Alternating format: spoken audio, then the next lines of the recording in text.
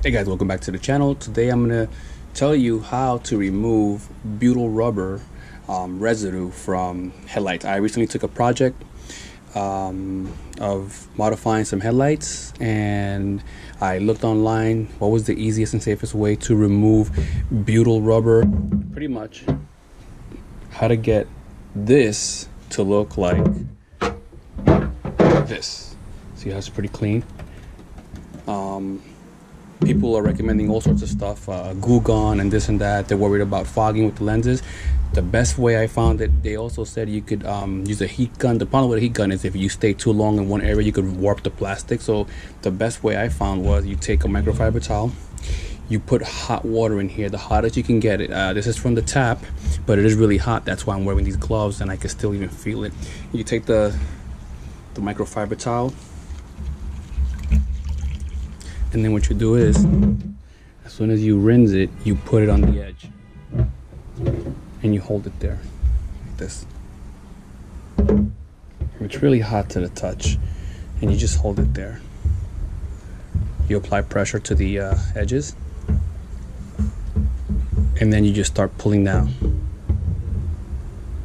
See how it comes off? I mean, I was looking for ways on how to do this, and I said, you know what, let me try something.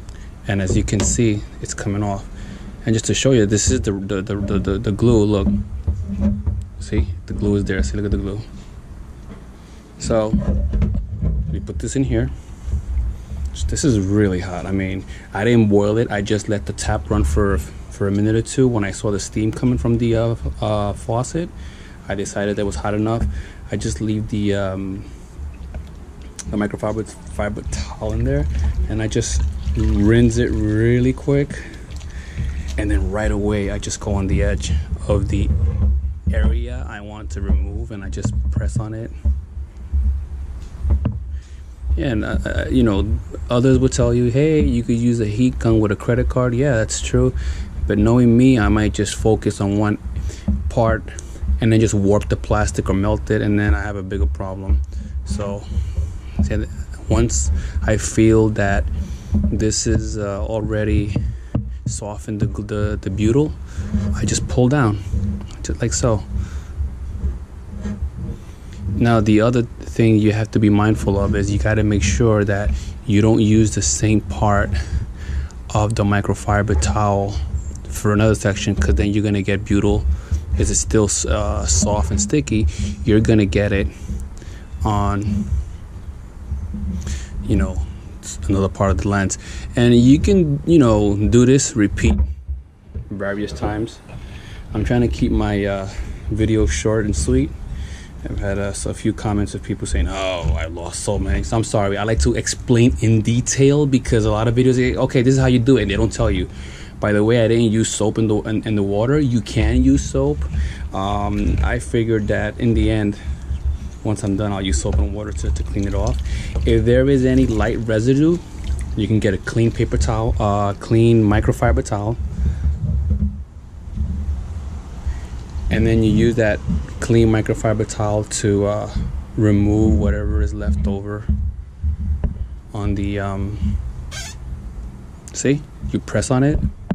Sorry for moving the camera. You press on it and then you bring it out. So you hold it for a little bit, and then you just pull outwards. You can also pour hot water over it, whatever works for you, but the hot water and a microfiber towel works just as fine, works for me. And hope this helps anyone out there. Like I said, I was looking for a video out there, and there's a lot of suggestions. They show you how to remove it, and some people just go and they'll reuse it, or they will put the new butyl over it. I think it's better getting rid of the old one as much as you can, so the new one could bond to the plastic. Anyway, if this video has helped you in any way, like and subscribe. Thanks for watching.